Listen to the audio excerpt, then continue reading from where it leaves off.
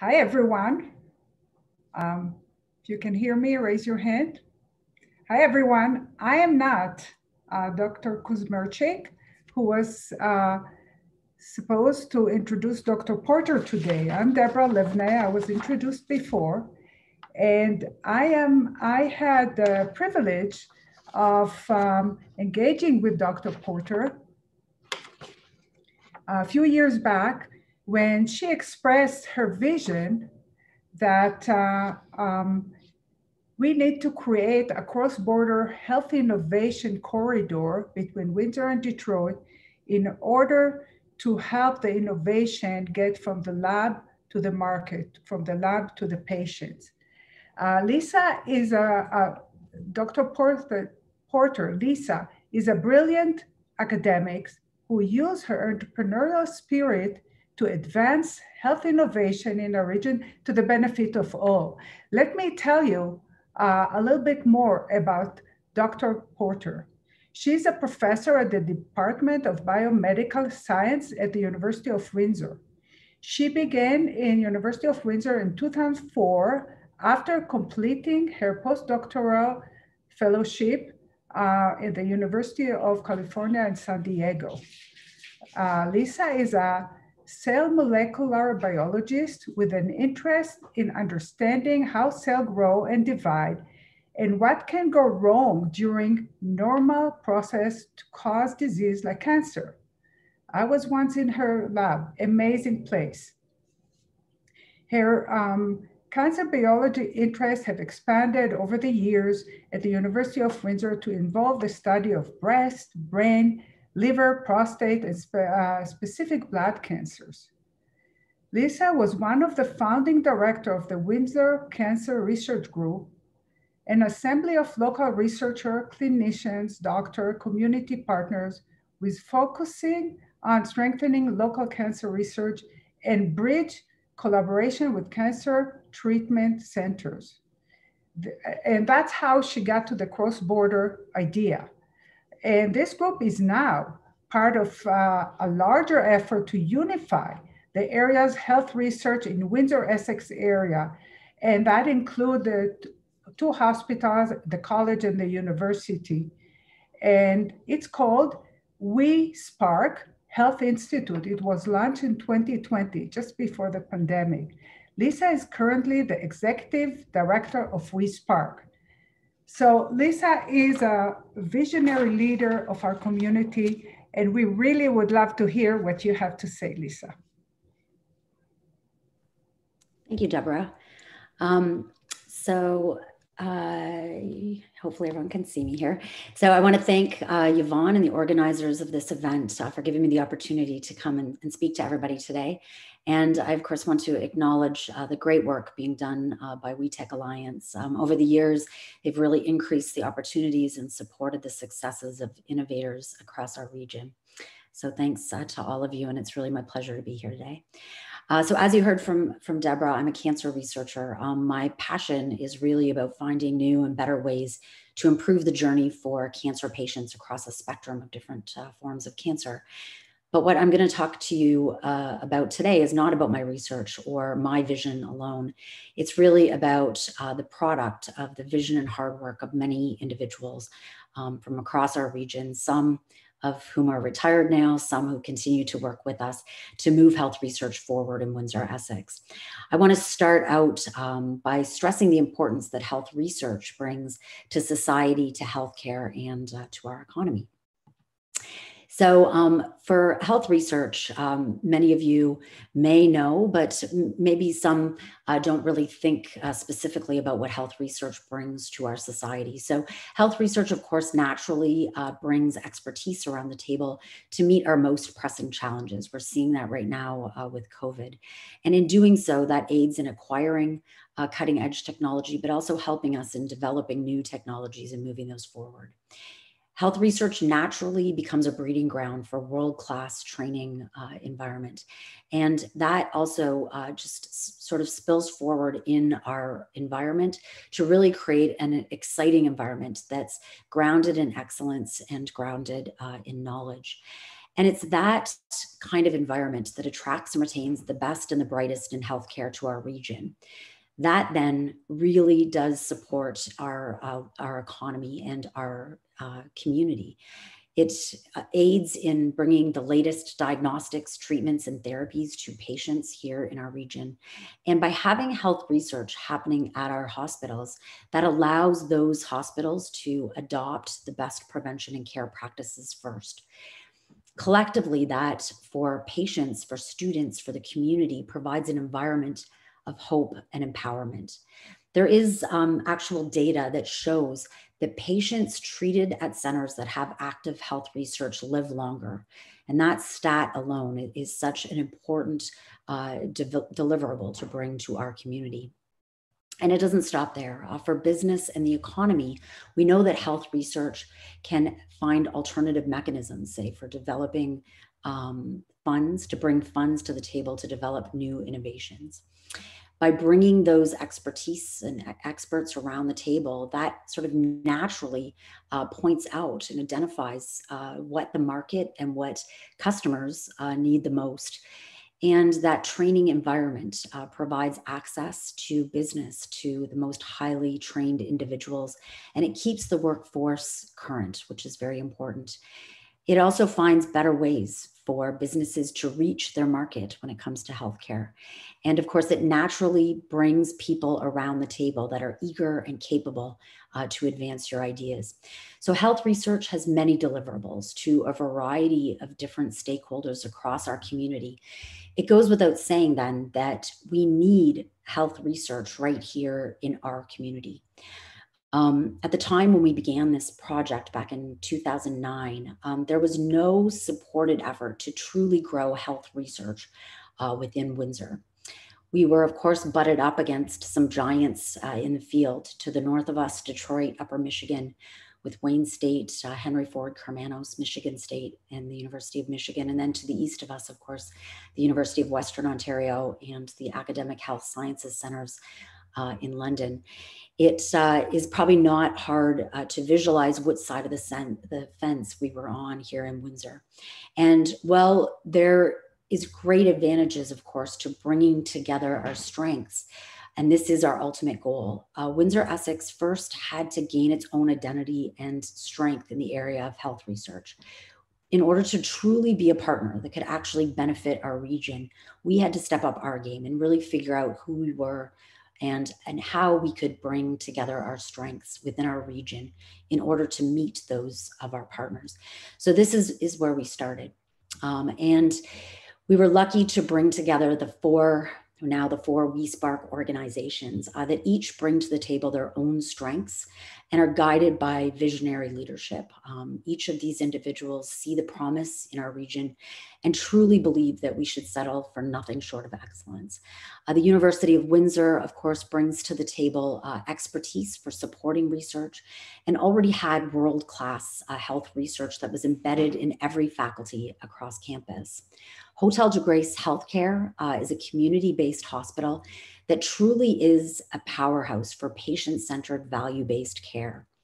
It uses research on a regular basis to provide care in new ways and to improve the way that they're providing access to treatment and in how they're delivering that patient experience.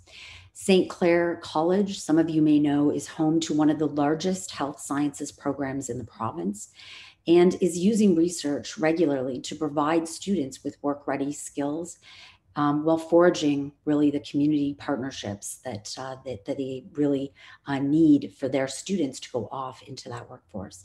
And Windsor Regional Hospital, it's the 11th largest acute care hospital in the province, and it was already making strides towards becoming an academic health system that supports cutting-edge research, education, and care across a range of disciplines.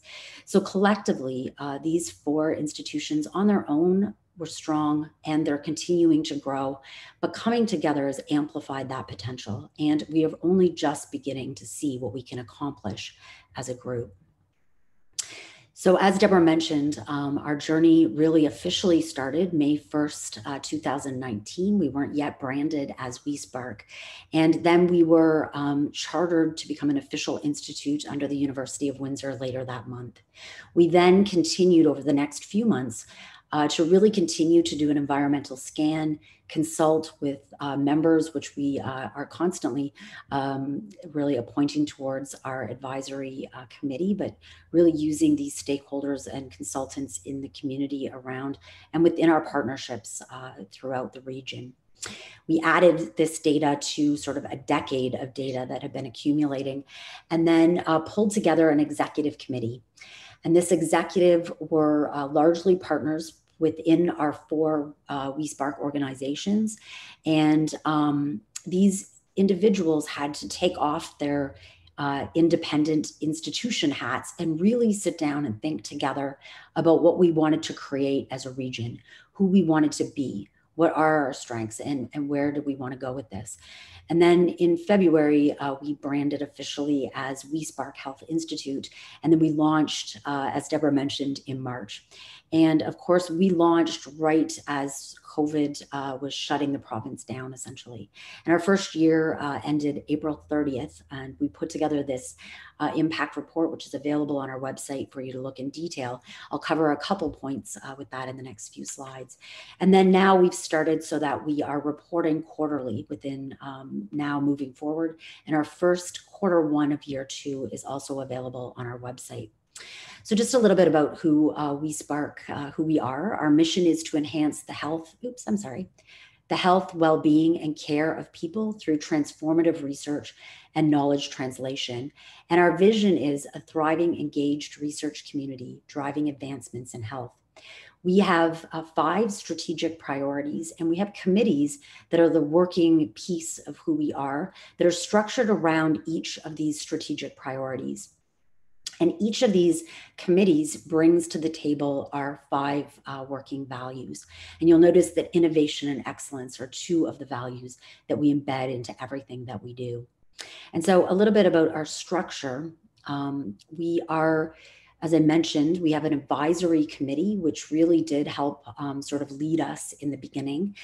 This advisory committee continues to pull upon experts from our surrounding partnerships within the region. And we really keep adding to that advisory committee and relying on them at an ad hoc basis. I know some of them are on the line now. And then we have our committees, which really are structured around our strategic priorities, and they are the working pieces of who we are. So we have our research development committee, moving forward research excellence, our nucleus committee, which is our committee focused on building capacity, our governance committee, which are focused around organizational effectiveness, and then we have a knowledge translation committee and a community engagement committee. Each of these committees are chaired by a member of this executive committee, and on the executive, we have 2 members from each of our WeSpark organizations, and they are really an approval board that approve all of the recommendations moving from our committees that then move through me as the executive director to our board of trustees, which has the lead and sort of the top office at each of those 4 partnering, or each of those 4 organizations. And then the main body of WeSpark, our WeSpark office, and sort of the engine of who we are, our assistant director, Karen Metcalf. And our office has is growing readily. So we have a translational research associate, Kyle Lago, our administrative clerk, Marla Rivard, our part-time communications coordinator, Kathy Monbiquette, and then newly appointed part-time knowledge translation research associate, Adriana Baggio, and then our newly appointed intern developing a volunteer network, and that's Ryan Palazzolo.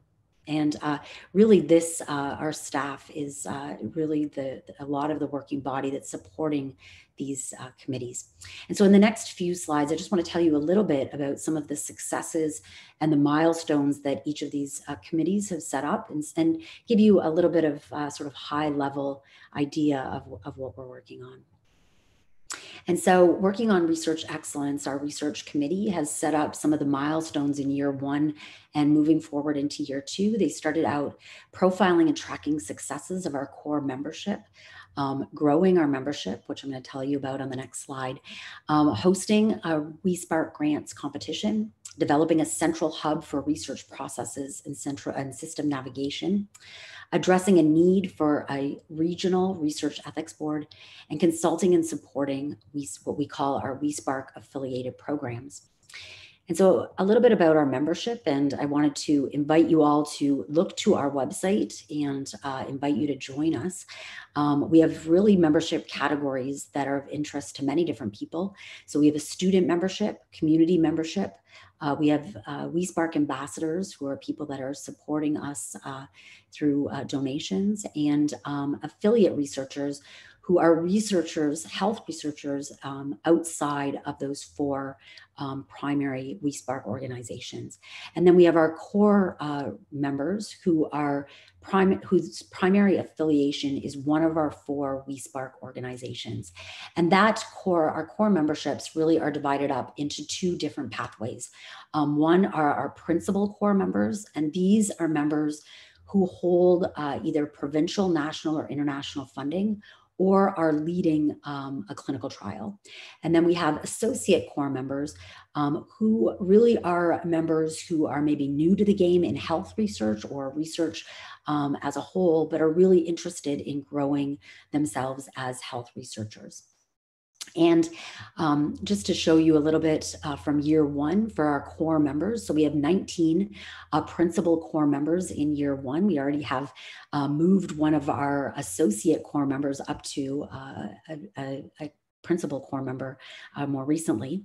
But within year one, you can see that these core members brought in over $6 million of external grant funding and have had a lot of really impressive successes, including running a number of clinical trials, publishing peer-reviewed papers, leading collaborations, winning awards, etc. One of the things that we do within the research committee is really think about how we can support the excellence of these core principal members and continue to grow their research programs, but also looking to our other 73 associate core members who are hot, upcoming health researchers, and what we can do to really bring them up to being core principal members with their own active research programs. And one of the ways that we do this is through our grants program. So we launched 3 different types of grants program, a seed funding program, which is really about taking early stage ideas and providing them with some funding in order to get those ideas moving.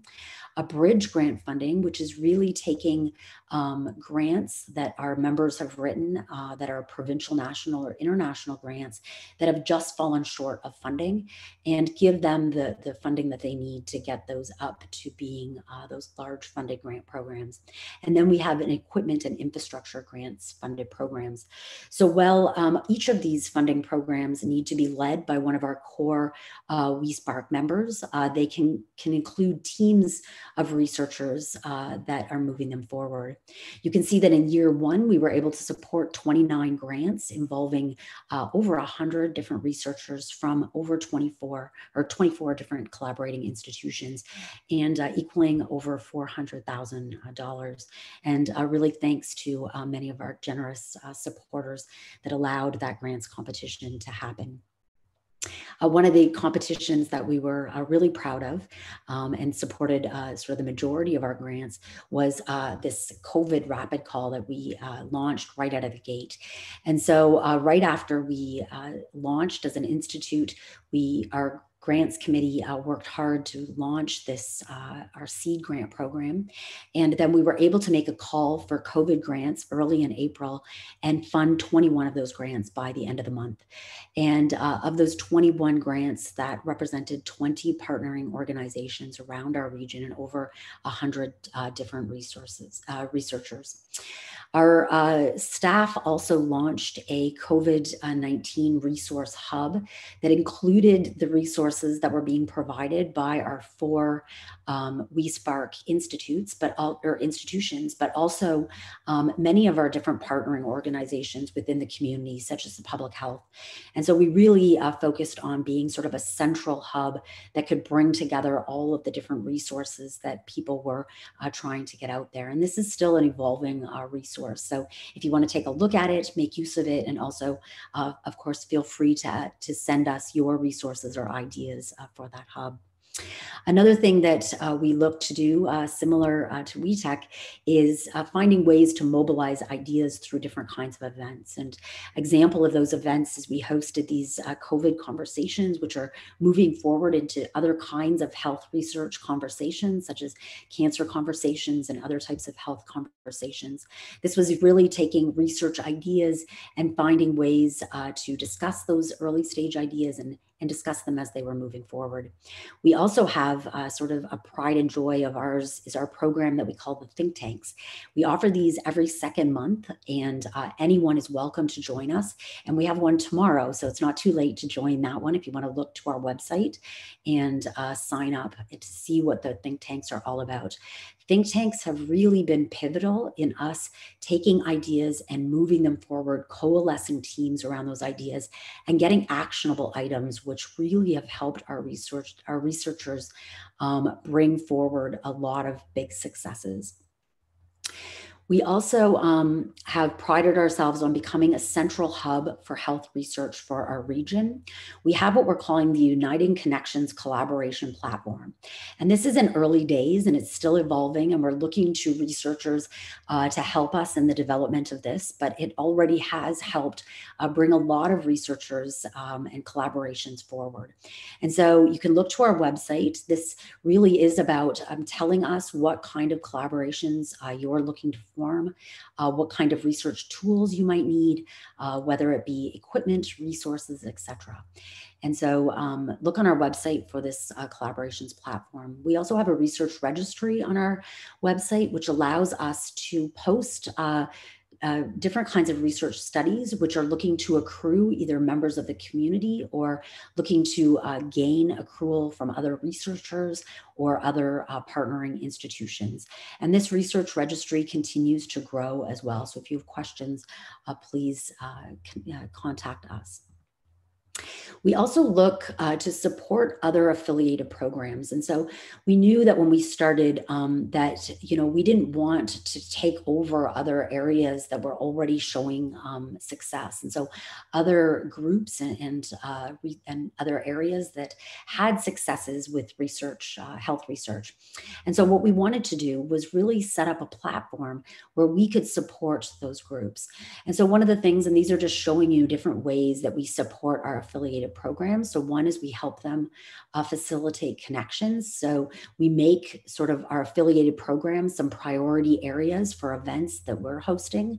We also provide them with support in hosting their own events. We have been able to provide some priority funding calls to some of our affiliated programs and provide our affiliated programs with website support and support for data sharing. We've also looked to our affiliated programs to ask them what they need with regards to knowledge translation. And so we're able to really start moving forward in providing sort of novel training programs that will help their programs succeed.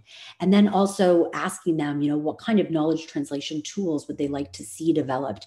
And we've been able to move forward with developing some tools for them. We also look to support them with the metrics that they need to collect to be successful. We profile their researchers on the website, help to highlight their successes in our newsletters and on social media, etc. So currently we have 4 affiliated programs: the Windsor Cancer Research Group, the Center for Human Health, or Human Performance and Health, the Great Lakes Cardiac Rehabilitation Consortium, and the Windsor-Essex Compassion Care Community. And so please contact us if you want to discuss emerging programs, networks, and look to our website if you want to learn more about these amazing programs. So from our knowledge translation committee, so of course, knowledge translation is really taking the research that is currently ongoing and finding ways for us to move that knowledge forward to inspire and drive change. And so this committee has had a lot of different priorities. 4 of them I'm highlighting here. So one was to develop a student network. And so we have Ryan leading this student network as an intern. We are looking to support novel training opportunities in health research, and I'll highlight 2 on the next slide. We are looking to be a central resource for developing a variety of different knowledge translation tools. And then we set out to sort of keep our members informed. And so we launched what we call the Spark. It's a members newsletter. And within our first 2 months, we'd already sent this newsletter out to over 400 individuals amongst our membership. And so within our first 2 months, really, we launched 18 different knowledge translation tools that supported many different trainees in our community. And we hosted 7 different educational events. You can look to our website to see this one brainstorming event that we hosted that really showed some novel ways that we could use online tools to support learning amongst our members. We also have been working with our Schulich partners to provide ways to support medical student trainees within the Windsor-Essex community. And then we have launched a Master's of Translational Health Research program through the University of Windsor, which is supporting clinical research projects. And so both of these ideas are continuing to evolve, but will be ones that really are important for supporting our researchers. And then for community engagement, we have launched this Ask the Expert series and initially launched around the questions that the community had about COVID. And we're looking to expand this Ask the Expert series into other areas of health. We also, through our communications person, have really been very active in launching our website. And so that website launched in March, and you can see very quickly gained a number of unique website visits across not just Canada, but internationally. And we do have a very active presence on all of the social media platforms using the same handle at WeSpark Health. So please look us up there. And we have a community newsletter that in the first 2 months went to over 800 individuals. And so when you sign up to be a community member, you'll be delivered that newsletter. And then with regards to building capacity, this is a group that we call Nucleus, which stands for Network of Core Labs Enabling Solutions. And one of the things that Nucleus does is really collect an inventory of what kind of equipment and core labs that we have locally already ongoing, and then what do we need moving forward. One of the things that they've been very active in looking at is how WeSpark can be a central resource for data sharing. And so we very quickly got a license for RedCap as a central license. And we right now are able to support centrally the IT capacity and training on RedCap. We also are looking to really facilitate some large infrastructure and capital build plans within our region, in collaboration, of course, with our hospitals. And so just in some final, just moment to call to action, I invite you to go to our website, become a member. We're happy to promote your health events. Please keep an eye on our successes and feel free to brag about us on social media. I'm really happy with how things are going, and I hope that you would be impressed as well. And so in short time, WeSpark has really come together to form a one-of-a-kind unity between our university, college, and 2 primary hospitals. This unity really sets us apart from others. And as many of you know on the line, Windsor-Essex has a strong sense of pride in being homegrown. This is truly a homegrown project that has vision and is really looking for the future of our region and healthcare in our region. And so we're looking forward in year 2 to building upon this foundation and working with you and coming to the table as a partner to meet our healthcare challenges that define us as a region. And our tagline for year 2 is achieving more together, and we look forward to that. And so I know I'm out of time, and I don't know if we have time to answer any questions.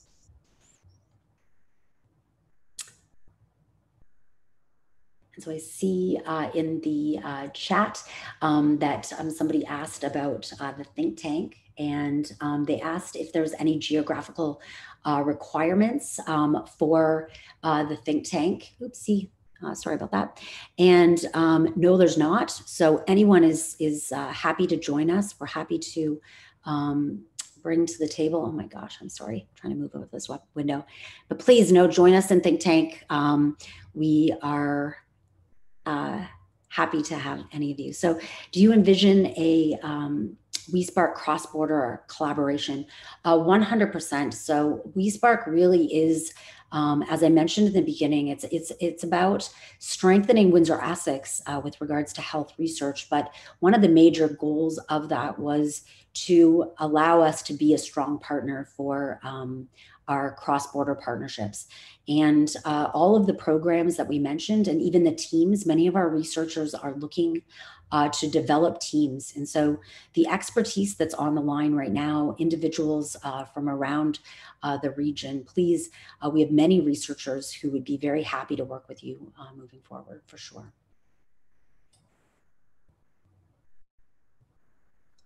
Eric, would you like to introduce yourself?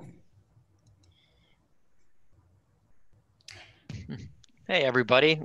Really delighted that I could, really excited actually that I could catch the latter part of Dr. Porter's presentation, which is just remarkable seeing how far WeSpark has really come in the last little bit. And I'll be honest with you, I am convinced that Dr. Porter is cloning herself secretly in her laboratory, because there's no way that one person can do so much, and just wanted to say how commendable that is. Everything that you're doing, both your work in your laboratory, but also in terms of building a community around WeSpark, and on this side of the border.